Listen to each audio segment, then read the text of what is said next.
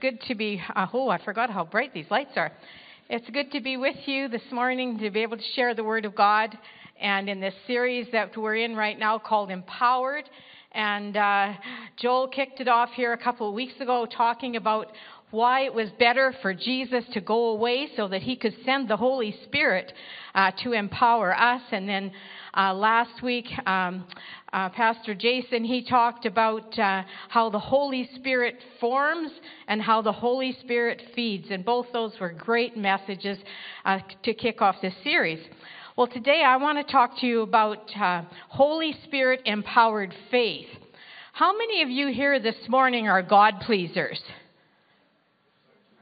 Okay, there's a few of you. Well, I hope that after today that more of you will want to please God, because in Hebrews 11:6 it says, "But without faith it's impossible to please him, for he who comes to God must believe that he is, and that he is a rewarder of those who diligently seek him." Hebrews 10:38 says, "Now the just shall live by faith, but if anyone draws back, my soul has no pleasure in him." You know, these are really strong words, aren't they? No pleasure in him. But the whole basis of our Christianity is our faith and what Jesus did on the cross for us. In Romans, it says we're to live by faith. In Corinthians, it says we are to walk by faith and not by sight. In Timothy, it says we're to fight the good fight of faith and lay hold of eternal life. Well, what is faith anyway? Well, if you look up the dictionary definition, we always like to see what the dictionary has first to say about it. It says it's complete trust or confidence in someone or something, strong belief in God or in the doctrines of a religion based on spiritual apprehension rather than proof, inner attitude, connection or trust relating human beings to a supreme God or ultimate salvation. But I believe that faith is a choice. I believe that it's a decision to rely on God based on what he's revealed about himself in his creation, in nature, and in the Bible. In Hebrews 11, that's known by Christians as the faith chapter, it says in Hebrews 11:1, and now it gives us the Bible definition of faith. Now faith is the substance of things hoped for, the evidence of things not seen. But before we look at faith in more detail and where we get faith from, let's look at what faith is not. There's a lot of different opinions on faith these days and what it really is, but these are some ones I think that it's not. It's not a magic word. It's not a way to manipulate God into doing what we want. It's not an issue of ordering God around. Faith is not positive thinking or willing something into being simply because you want it to be so. Faith is not denial. It doesn't deny the existence of a problem. Faith is not neglect. It does not neglect responsibilities. Faith is not a formula that God responds to. Faith is not a panic button that we push in times of trouble. It's a lifestyle of trusting in God. Faith does not fluctuate, whether we're in times of blessing or persistent adversity. Faith is based on the Word, not on feeling. But faith does not deny the existence of feelings. And when I was talking with Debbie LaChance yesterday about my message, she gave me this quote I thought was so good. "If you feel nothing, that's okay. Faith was never a feeling. It's more like a muscle, and muscles don't always feel good." I like that one. Faith does not negate the sovereignty of God. Faith is not a momentary act of believing, but a living, enduring trust in God. Well, you know, there are many sides to faith. And there's many kinds of faith that are talked about in the Bible. And I can only touch on a few of them this morning because it's a big topic. And you could talk on each one of these for weeks. In fact, when I was stewing about this message, my husband, he went to his filing cabinet and he pulled out 11 messages on faith to help me out. You know, if you need help, he's got 50 years of messages in that filing cabinet, and I don't know how many more in his computer. So he's your answer. Well, I didn't use all of his messages, so you know I did my own work, and I just used a little wee bit because I didn't like some of his messages. So you don't have to tell them that. Okay, what are the kinds of faith here? First of all, there's natural faith. You have faith in your doctor, your banker, your lawyer, and if you're like me, you really have faith in that pilot when you fly. Well, I don't usually have much faith in him. I just have faith in God. I hate flying. You don't have much faith, I know, in politicians these days and in some spiritual leaders as well, unfortunately. And when you came in this morning, you put your faith in that chair to hold you, right? That's natural faith. Then there's great faith. Jesus' response to the centurion in Matthew who said, "Only speak a word and my servant will be healed." And Jesus marveled and he said, "I haven't found such great faith in all of Israel." And then there's mustard seed faith. And this is the faith that moves mountains. It's pure. It's an unwavering faith that God can do the impossible for you because little is much when God is in it. Then there's faithless faith. Yeah, the Bible talks about faithless faith. Like Thomas, we have to see it to believe it. Have you ever had times when Jesus answered your prayers and you were shocked about it? I was thinking of the story of Peter when Herod threw him in prison. And when he was in prison, the whole church was praying for him. And there was house meetings even praying for him. And as a result of their prayers, God sent an angel to deliver Peter from prison. He goes to one of these house meetings to show up. And when he knocks on the door and Rhoda answers the door, she looks at him. She can't believe that it's Peter. And so she goes back in and she tells her friends that are in there and they say, "No, you're crazy. It has to be his angel." I thought they didn't have a lot of faith. They couldn't even believe it when he was there. But you know what? I understand this because in 1979, when I was really sick and I was in the Health Science Center in Winnipeg, and I had to have major surgery, my husband was going through a faith crisis as a result of this because we had people everywhere praying for healing for me. And when he was in this waiting room, when I was undergoing surgery, there was a man in there and in the waiting room with him. And he had his hands buried in his face. And he was really in a lot of crisis, pain, and so on in his own life. And when he was in there, the Holy Spirit spoke to my husband and said, "Go and talk to him," and even told him what he should say to him. And so my husband went and talked to him, and he ended up leading him to the Lord. And then he found himself saying, he found himself saying this to him: "The same God that saved you tonight can heal your wife." And then afterwards, he was so shocked that he said that, and he was like, "Yeah, right. And here's my wife going through what she's going through." And he was like, had no faith. It was faithless faith. But he found himself saying these 5 words: "Please heal this man's wife," as they just kind of dribbled off his lip. But you know what? That night, God showed him something about faith. That God did a miracle, and she was instantly healed, and she came out of her coma, and the doctors found nothing wrong with her. You see, even faithless prayers can get results when God's Holy Spirit empowers them. Amen. And then we have no faith, or little faith, is mentioned in the Bible. Jesus was in the boat with his disciples, and a great windstorm arose, and waves were filling the boat with water, and Jesus was asleep in it. And when they showed fear, Jesus questioned why they had no faith in Mark's account. And in Matthew's, he said, "Why are you fearful, O you of little faith?" Well, how would you have fared in that storm when the waves were rolling up over you and so on? Would you be faith-filled? Would you have little faith? Would you have no faith? Would you have fear? You know, sometimes we can judge these guys, but where would we be, right? And then there's visible faith. And this is the story in Luke of the men who lowered the paralytic through the roof to get Jesus. And it says, when Jesus saw their faith, he said to them, "Man, your sins are forgiven you." And God can see our faith too. He can see our faith in what we say, in what we do, and what we think about. And others can too. Is your faith visible today? Okay, then there's strong faith.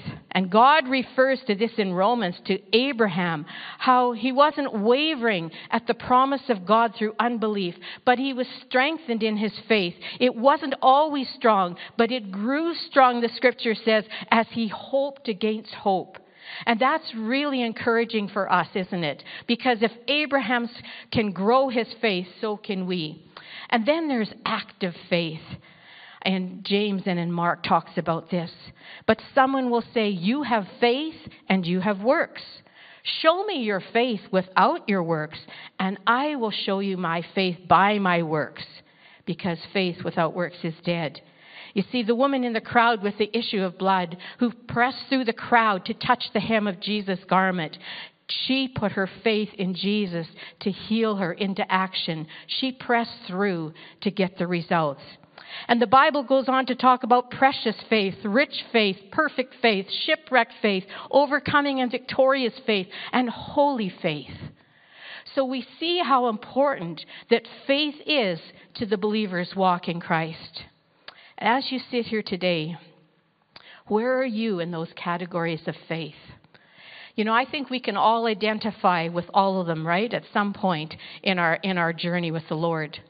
But I'd like to experience great faith and strong faith more often, wouldn't you? Okay, well, how do you get that faith? I've only got time to talk about 2 areas today, but I think they're the main ones that the Bible says where we get faith from. And first of all, number 1, it's given by God. The Bible talks about us in Romans that we're not to think more highly of ourselves, but to think soberly, because God has given each one of us a measure of faith. So Scripture here is teaching that faith isn't just conjured up by the human will, but it's a sovereignly granted gift of God. And Jesus said in John 6:15, no one can come to me unless it has been granted of him from the Father. Ephesians 2:8-9 says, for by grace you have been saved through faith, and that not of yourselves. It is the gift of God, not of works, lest anyone should boast. So the very faith necessary even to believe God is also provided by the grace of God to all who will receive it. And in Philippians it says, to you it has been granted for Christ's sake to believe in him. And then when Peter was writing about the fellow believers, he says, fellow believers as those who have received a faith of the same kind as ours. You see, they received that gift. Well, how do we know that faith is God's gift to us? Well, just think about it. If we were left to ourselves, would we really believe? The scripture says, there is none who understands. There is none who seeks God. So I'm grateful today, aren't you, that God has given us this gift of faith. And secondly, faith comes from the Word of God. Our God is not silent. He speaks. And when I'm talking about the Word of God, I'm talking about both the Logos Word of God and the Rhema Word of God. Now, the Logos, that's the written word of God. That's a record of God speaking to mankind. It's all the arguments, the data, the message, the revelation of God in the world. And it's the Bible talks about Jesus being God. Jesus is the Logos incarnate in human form. In John 1:1 it says, in the beginning was the Word, that's the Logos, and the Word, Logos, was God, and the Word was with God, and the Word was God. And so as we read the written Word, as we read the Bible, as we read the Logos, our faith grows.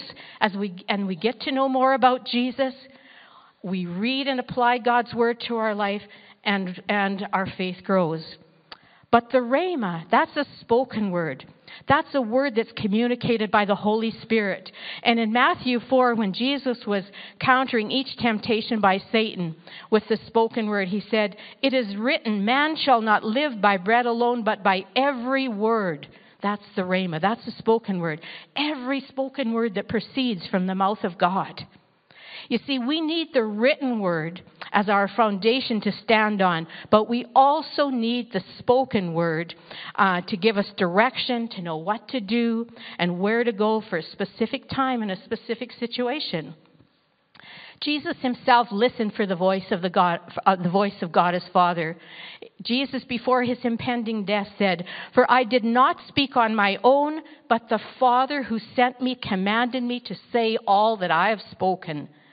And other times he would say he could do nothing on his own, only what he was told to do or what he saw the Father doing. And as Jesus waited on God to hear from him, he would have faith then. His faith would be built to carry out his purpose in every situation he faced in his life on earth.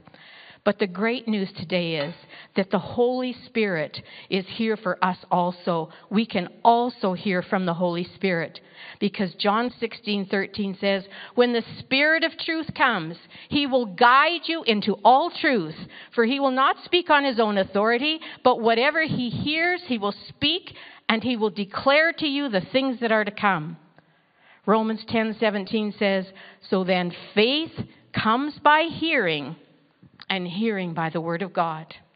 You see, hearing from the Holy Spirit empowers us, and it gives us boldness to what God is asking of us. We have faith to believe for the impossible. I think the most exciting thing in my life that I can think of is when I hear from the Holy Spirit. I love hearing from the Holy Spirit. You see, God can take the written Logos word and he can make it personally speak to us as a rhema word at a specific occasion for a specific reason. But also God's word spoken to you and me can be a word of knowledge or a word of wisdom from the Holy Spirit that builds faith. I want to tell you a recent story. I told this to our ministry partners and some of our pastoral staff, so you've heard my story, but the rest in here haven't. This was back in March, and I picked up a virus, and I had a fever for 3 days that was about 101, and it was just really dragging me out. And you know, I'm a busy person. I like to do things, and I was just feeling I couldn't do anything but lay around, and I was just so fatigued. I was just getting kind of discouraged with it, and I just went and I took my temperature and I thought, oh no, it's 101 again. And I was just feeling like this. And I walked into the washroom. And when I was in the bathroom, would you believe that's where the Holy Spirit speaks to me? He can speak to you anywhere. So he spoke to me. And this is what he said. He said, "Linda," he said, "you're always speaking to things in the name of Jesus. Why don't you speak to that fever and tell it to leave in the name of Jesus?" Oh, okay. So I said, "Fever, in the name of Jesus, I command you to leave my body right now and don't return." And I yelled that right out in the bathroom. And then I have to tell you, I went right after that and I took my temperature. Guess what it was? Completely normal. Completely normal. Oh, that was so awesome. And it was just like day and night. My husband came home and I said, "Dave, I'm totally fine. I've been totally fine since around 1 o'clock today." And that's when I told the devil to take off. I had the power because I had the name of Jesus. And I had the word there because I had prayed for myself earlier. You see, God can empower us. Then let's look at the healing of a lame man at Beautiful Gate. In Acts 3, I just want to paraphrase this. A lame man, crippled from birth, was laid every day at the gate of the temple to beg for alms. Peter and John, they must have passed by there several times because they were going up to the temple at the hour of prayer. So I don't think that was the only day that they went to the temple at the hour of prayer. But why did they engage this lame man at the gate at that time? Well, let's read this in Acts 3:48. It should be on the screen. "And fixing his eyes on him," on the beggar, "with John, Peter said, 'Look at us.' So he gave them his attention, expecting to receive something from them. Then Peter said, 'Silver and gold I do not have, but what I do have I give to you. In the name of Jesus Christ of Nazareth, rise up and walk.' And he took him by the right hand and lifted him up, and immediately his feet and ankle bones received strength. So he, leaping up, stood and walked and entered the temple with them, walking, leaping, and praising God." And when the people that were there saw that, the Bible says that they were all amazed at what just happened. And so they started to come and crowd around this lame man who is now healed and around Peter. But notice Peter's response in verse 12 and 16. Verse 12, he says, "Men of Israel, why do you marvel at this? Or why look so intently at us, as though by our own power or godliness we had made this man walk?" And then verse 16, this is the answer why that man walked that day. "And his name, through faith in his name, has made this man strong, whom you see and know. Yes, the faith which comes through him has given him this perfect soundness in the presence of you all." See, there's two things about faith here. First of all, there is faith in the name of Jesus expressed. But they received that faith from God. It was a gift from God. Peter and John had heard a rhema word of knowledge from God that day. And that was what was different than all the other days. They had received a gift of faith. The faith which comes from God to say, "Silver and gold have I none, but what I have I give you," because they knew that day they had it. They had Holy Spirit empowered faith. Well, let's look at the Hebrews Hall of Fame for a little bit. Because hearing from God can build great faith in ordinary men and women. And nothing inspires faith like hearing the voice of God. It gives us a sense of destiny, gives us a sense of purpose for our lives. And whatever calling that we may have in life, it's going to take faith. I just finished reading the book of Hebrews a few weeks back, and it's all about Christians persevering in their faith. And that's what stirred me even for this message today. Because Hebrews chapter 11 is all about the heroes of the faith. They are in God's Hall of Fame. You know, my husband, he's listed in the Manitoba Sports Hall of Fame for his canoe paddling in 1967. And if you look at the back wall there, all those banners are, well, they're kind of Joel's and all the Harvest City Christian Academy sports teams Hall of Fame. You know, but wouldn't you want to be in that great cloud of witnesses someday that are in God's Hall of Fame? You see, Hebrews 11 speaks of ordinary men and women who God had pressed his claim upon their lives, who heard his voice in some way, who responded in faith to what they heard. And notice that God was the initiator. He was the apprehender, and he spoke to them. And the Holy Spirit empowered faith caused a number of things to happen in their lives. And in reading this, I just want to share some of those things I found in this chapter. First of all, it caused them to believe without seeing. Hebrews 11:7, it says, "By faith Noah, being divinely warned of things not yet seen, moved with godly fear, prepared an ark for the saving of his household, by which he condemned the world and became heir of the righteousness which is according to faith." You see, not all faith involves building a boat in the middle of a desert or in the middle of dry ground. But it always involves taking God at his word and proceeding according to what he says is going to happen, even when it seems really strange and unbelievable to you. I remember years ago in the late 70s when God called us to plant a church in Swan River. A number of strange and unbelievable things happened to us in that time, and I don't have time to tell them to you all, but, you know, if they hadn't have happened, if God hadn't spoke to us the way he did, we wouldn't have been able to step out and do that. We wouldn't have had the faith to do it. But one of those things, I just want to share with you one of the stories, is one night Dave and I were praying, and Dave was still teaching school at the time, and we could sense God pressing his claim in our lives, but we didn't know what he was saying, what he wanted us to do. And we were praying together. And as we were praying in our living room, Dave says, and I was praying, Dave said, "Linda, stop. I said, "What?" He said, "Linda," he said, "when you're praying," he said, I had this vision or this picture or something. I don't know how to describe it." He said, I saw myself, he said, and I saw myself kind of from the waist down. And he said, I had these 3 millstones, great big things on my legs. And he said, and as I was walking, I could see myself in my view. And he said, these things were just dragging on me. And my walk was being impeded. And he said, I don't know what this means. And I said, "Oh, that's different, Dave." I said, "Well," and we were all new in the things of the Holy Spirit at that time. And so I said, well, Dave, why don't we, and we had more faith too, let me tell you. I said, why don't we just ask the Lord for a word of knowledge and give us an interpretation? So we went back to prayer again, and Lord, what does that mean? And the Holy Spirit spoke to me and said, these are the 3 millstones. The youth group, the interdenominational youth group that Dave and I were leading in the Swan River Valley at the time, the evangelical church that we were a part of, and Dave's teaching job were those 3 millstones on the leg, and all of those were hindering our walking God. Well, how could that be? We did not understand. We didn't know what was going on. After all, we were experiencing success in those. But then a few weeks later, God did another thing. He gave us this vision of an egg coming down in a birth canal and opening up in a mound of flesh. And he said, I'm giving birth to a new work here in the valley. And so we had a number of other things too, but those things, hearing the voice of the Lord in that, caused us to believe without seeing and to step out and to start a church.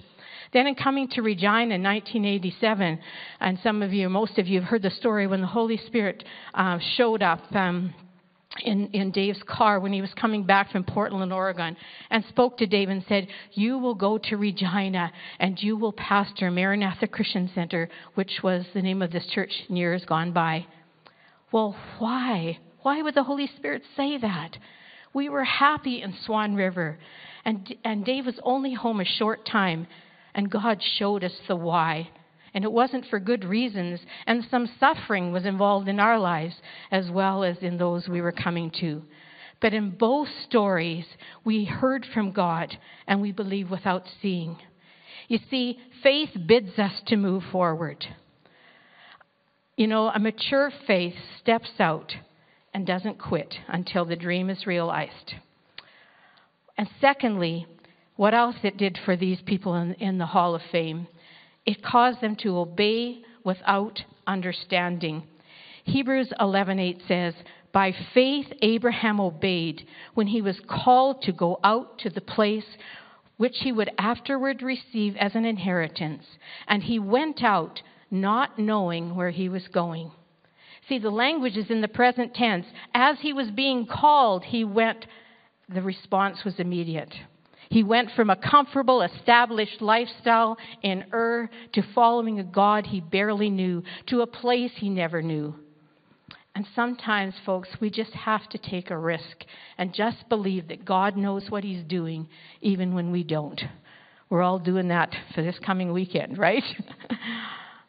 You know, I remember back in those days, Dave was teaching school, and we had saved up enough money to put a down payment on a house. And we were so looking forward to. We picked out this house. It was in our price range. We had our down payment. We're all ready to go to give it to the owner of this house, when that evening the Holy Spirit started giving us a check and saying, I don't want you to put your money in that house.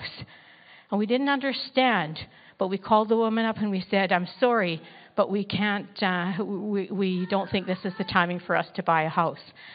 Because the reason was God knew that he was going to ask us to give that money that we were going to buy the house for. He was going to ask us to put that money towards building a fourplex that would house a Christian school and 3 other families in the Swan River Valley at that time. You see, if our obedience depends upon always understanding the why of God's command, our faith needs to grow. And thirdly, it caused them to do right without feeling good about it. You see, Moses, it says about Moses, by faith, when he became of age, refused to be called the son of Pharaoh's daughter, choosing rather to suffer affliction with the people of God than to enjoy the passing pleasures of sin. Why would you do something that brings you pain? Why would you do something that causes you to suffer? Why would you turn away from things that make you feel good, especially for something you cannot see? Yet, understood or not, faith is choosing to do right when we don't necessarily feel like it. I didn't feel like coming to Regina in 1987. I tried to talk my husband out of it, and I cried all the way here from Swan River. But you know what? I knew it was the will of God. And because it was the will of God, where else could I go? What else could I do? He holds the words to life, right? And then number 4, it says, I wrote here, it caused them to trust without receiving right away. In Hebrews 11:30 it says, by faith the walls of Jericho fell down after they were encircled for 7 days. God told Joshua and the people to take the city. But instead of laying siege to it in the normal way, they were told to go out and march around it, not uttering a sound, with priests blowing trumpets, and then return to camp. And they had to do that for 7 days. Don't you think they probably felt a little stupid out there, marching around and looking up at the people at the wall, looking down on them, marching around? If I was there, I'd probably be looking for a shield as I marched around. You see, it seemed really crazy to them. And especially when they had to go back to the camp each day without God doing anything. After 6 days, they were probably wondering, where is God? Why isn't he answering our prayers? Why isn't he doing something? If God could do it on the 7th day, why couldn't he on the 1st day, or at least on the 2nd or 3rd? Faith is the hardest of all, isn't it, on those days between hearing from God and receiving the promise. But do we trust God when we haven't received the answer yet? That's what faith is all about. Hebrews 6:12 says, through faith and patience we inherit the promises of God. And as you read Hebrews 11 from verse 4 to 31, we read, by faith Abel, by faith Enoch, by faith Noah, by faith Abraham, by faith Sarah, by faith Isaac, by faith Jacob, by faith Joseph, by faith Moses, by faith Rahab. And then, if that's not enough, in verse 32 to 35, we hear more of heroes of the faith. And it says, and what more shall I say, for time would fail me to tell of Gideon and Barak and Samson and Jephthah, also of David and Samuel and the prophets, who through faith subdued kingdoms, worked righteousness, obtained promises, stopped the mouths of lions, quenched the violence of fire, escaped the edge of the sword, out of weakness were made strong, became valiant in battle, turned to flight the armies of the aliens, women received their dead raised to life again. Wow! What faith they had! What faith, amen? Wow. Well, then we hear of the others' company. Let's look at verse 35 to 38. And others were tortured, not accepting deliverance, that they might obtain a better resurrection. Still, others had trial of mockings and scourgings, yes, and of chains and imprisonment. They were stoned, they were sawn in two, were tempted, were slain with the sword. They wandered about in sheepskins and goatskins, being destitute, afflicted, tormented, of whom the world was not worthy. They wandered in deserts and mountains, in dens and caves of the earth. When I read that, even when it said, and others were tortured, not accepting deliverance, that means that they were given a choice to deny their faith, right? But they didn't. They chose not to because they wanted to obtain a better resurrection. Well, what's the matter with these guys? Did they have sin in their lives? Didn't they have enough faith? Oh, yes, they did. They had great, great, great faith in my mind. Holy Spirit empowered faith. And number 5, and this is my last point, it caused them to go on without fulfillment. A lot of faithful people are mentioned who died before God fulfilled his promise to bless their lives. One more story from my past. We had a man in our church, his name was Ed, and he got terminal cancer. And we had prayed for his wife years earlier. In fact, she was the first person that my husband ever prayed for healing. When somebody who was mentoring him told to go and lay hands on him, he was scared out of his mind, but he laid his hands on her, and her heart was healed. And she lived into her late 90s. And so because Her heart was healed. Here's her husband got cancer. Well, of course, God's going to do this again. He's going to heal Ed. Ed believed that he would. Our whole church, our Christian school, we all believed this would happen. And we, as a church and a school, we never prayed so hard in our lives as we prayed for Ed. Day and night, we set up these watches. The students had all scriptures and everything posted all over his hospital room, and we believed for this miracle. And I still remember how tired I was walking around my kitchen trying to pray in the middle of the night when it was my turn. We felt convinced that God would heal him. After all, the scripture says the prayer of faith will heal the sick, right? And we had faith. Well, as time passed, Ed was in his last hours of life, and Dave and I were praying for him that night at the hospital with his wife. Our assistant pastor came up to take his shift and to pray with him. And Dave said to him, "If Ed dies, raise him from the dead." And so that's the way we felt. And we were only home a couple of hours, and the sun was coming up. And the phone rang. And our assistant said, "Ed is gone." Well, Dave says, "Raise him from the dead. I'm coming. I'll be right there." And so Dave and I got in the car. We got into the hospital room, and we tried to raise him from the dead. And it didn't happen. And our faith crashed. His wife had told us that God had given her the scripture in the night, that weeping may endure for the night, but joy comes in the morning. And she received it as God's word of comfort.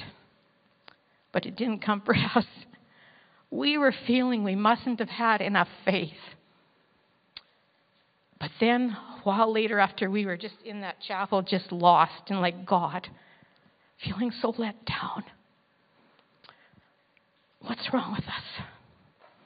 Then our assistant pastor came into the chapel where we were in our faith crisis, and he had a verse for us. And it was this portion of Scripture in Hebrews 11:39 and 40. I saw on the screen.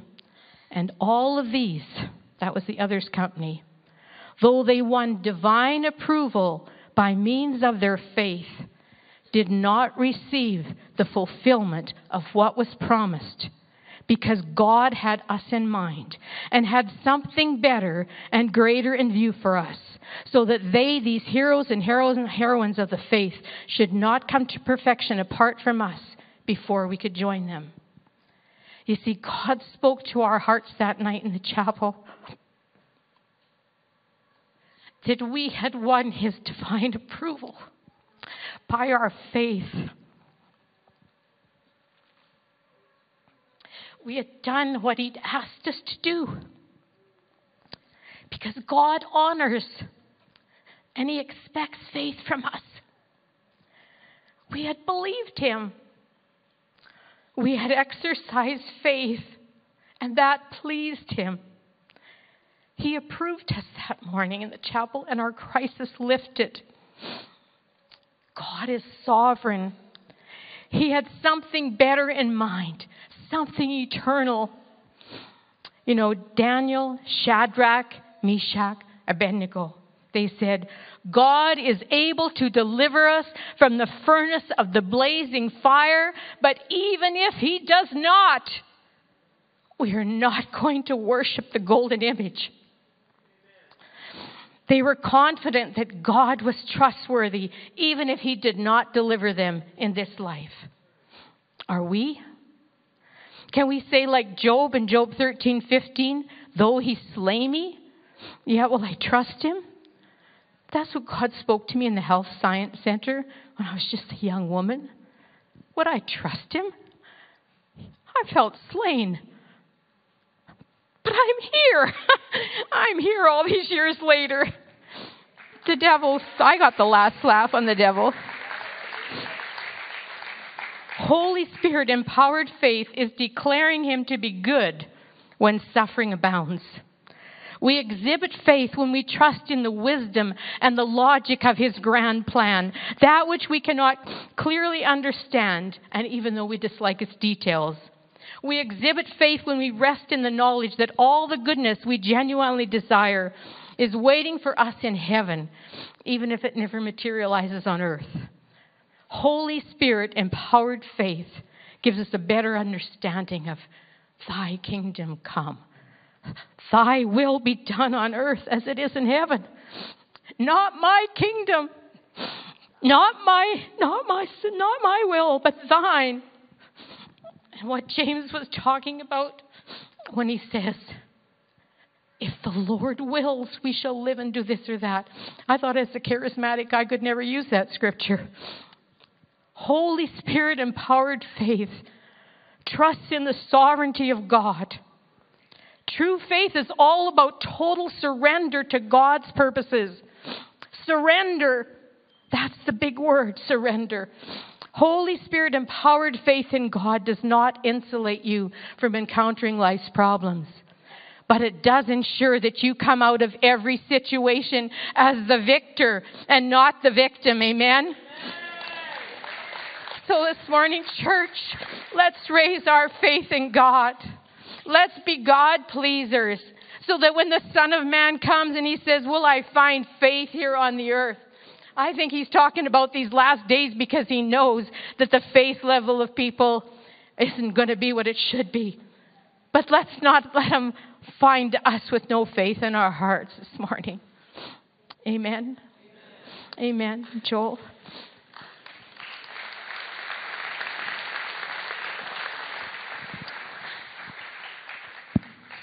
Why don't you stand to your feet this morning?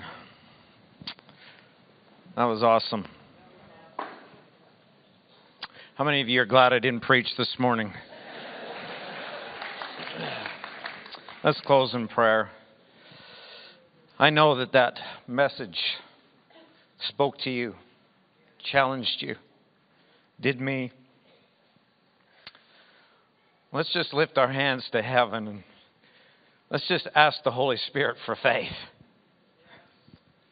Holy Spirit, we come to you today recognizing we need you and the faith that only you can inspire and provoke and stir in us. Lord, we can't fabricate it.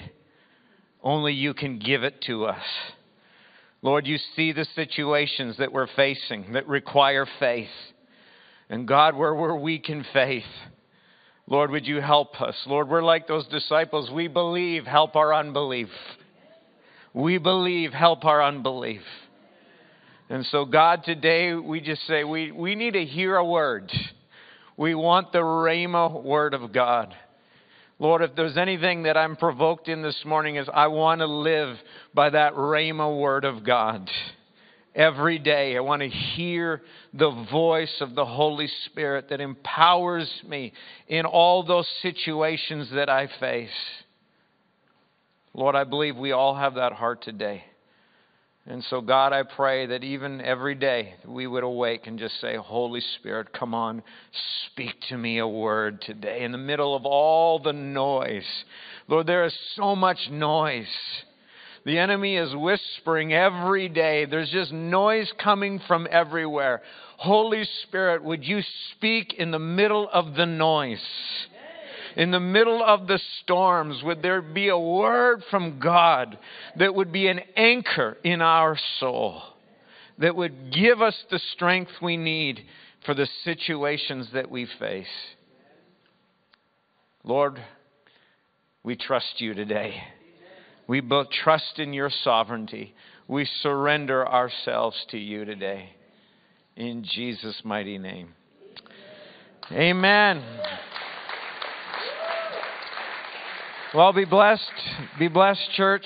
Hang out there in the foyer.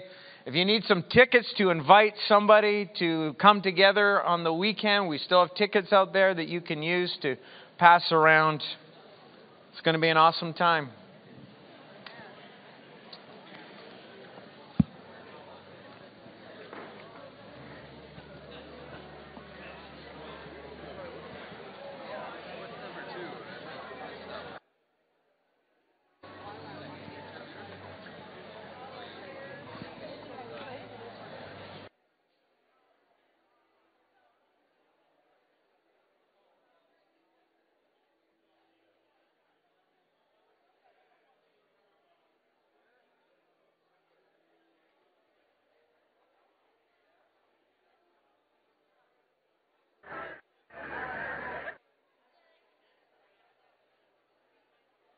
On all the exciting things happening at our church. Here at Harvest City, we're all about connecting with our community and celebrating those big moments.